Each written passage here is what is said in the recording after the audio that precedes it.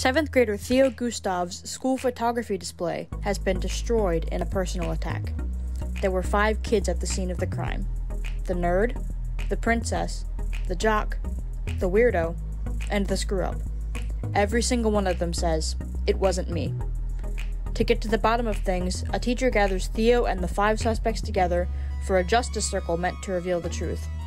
Theo knows everything he needs to know about his classmates, and he's sure this justice circle is going to be a total waste of time. The others aren't buying it either, but as the days tick on, all the students will discover that there's something to it. As they share their secrets, Theo realizes that he doesn't know anyone as well as he thought he did, not even himself. For a fun, surprising, crazy whodunit mystery, check out It Wasn't Me by Dana Allison Levy.